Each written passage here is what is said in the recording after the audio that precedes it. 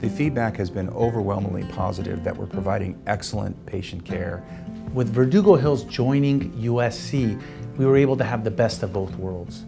A community hospital has personal touch, just like you would find at your own home, but an academic center brings centers of excellence and high-end specialty care.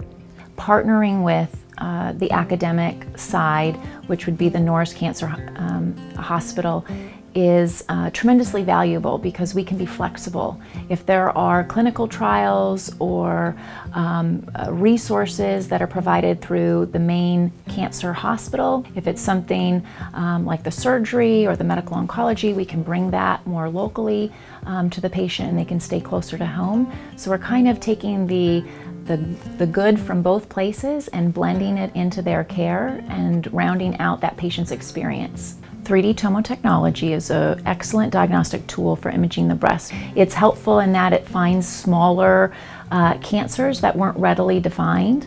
And what it's doing is capturing a series of slices through the breast rather than just one static image compared to the 2D technology. USC brought to this community hospital this technology. And now a few weeks ago, we reached 500 cases robotically. And we have patients that come all over the United States and come from outside of the United States to have surgery at our hospital here. And it's very important because we brought from USC all the faculty, we brought the experience, and now we have the technology and we're doing all the kind of complex cases we're doing here in Verdugo Hills. I was admitted to USC Verdugo Hills Hospital, first at the emergency room and then transferred up immediately to the intensive care unit here. Through a number of tests, I was diagnosed with a severe case of pancreatitis, which causes, frankly, multiple organ failure. The decision was made to actually transfer me down by ambulance to USC Keck, where I could get specialized care from a number of doctors in a variety of fields. That includes physical therapy, included occupational therapy, and also vocal therapy. So whether a patient is recovering from a total joint replacement surgery where they require physical and occupational therapy services, or speech therapy after a stroke, or even cardiac rehabilitation after a heart attack, we cannot underestimate the importance of rehabilitation after an acute injury or illness. So our physical medicine and rehabilitation department here at USC Verdugo Hills Hospital offers comprehensive physical therapy, occupational therapy, and speech-language pathology services. Our focus is to restore patients' functions and improve their overall quality of life and well-being. USC Verdugo Hills has received designations of excellence in many different fields. We're a primary stroke center. We've received a designation of excellence in orthopedic care, and a transitional care unit has received accolades from the US News and World Report as being one of the top transitional care units in all of Los Angeles County. A transitional care unit is where we take care of people who are not quite ready to go home after a hospitalization. So what we do is we help with strengthening exercises, or we can help finish treatments that they began in the hospital in preparation for them to go home in the very best state of health possible.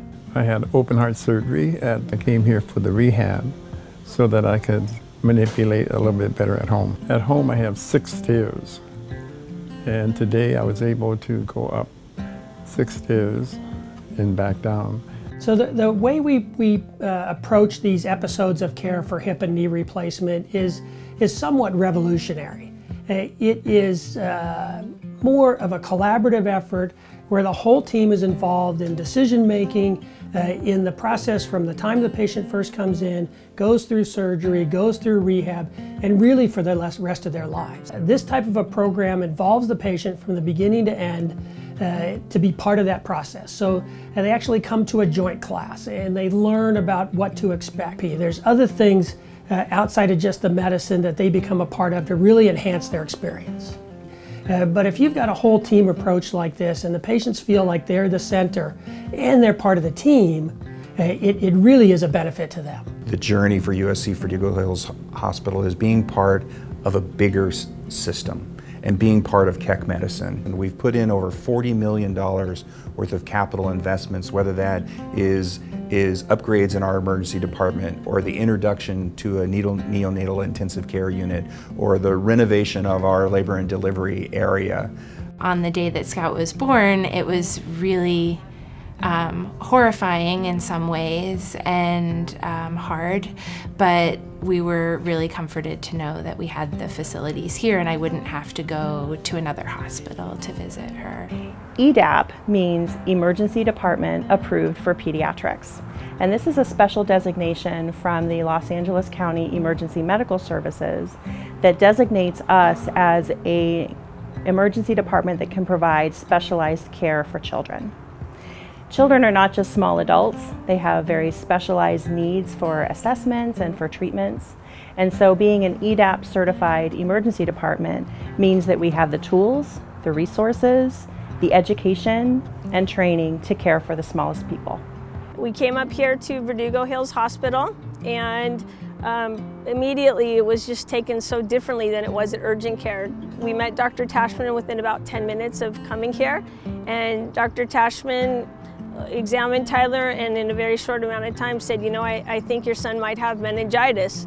The direct and swift access to medical care, as well as the medical specialties and all of the doctors, first here at Verdugo Hills Hospital and then at USC Keck, saved my life. Unequivocally, beyond a shadow of a doubt, I have complete faith and knowledge that this hospital saved his life with certainty. The culture that we've built is that tight fit community, family environment, and it really rubs off ultimately to our patients, community members that have experienced our emergency room, have experienced our labor and delivery, or have been most critically ill potentially in our intensive care unit.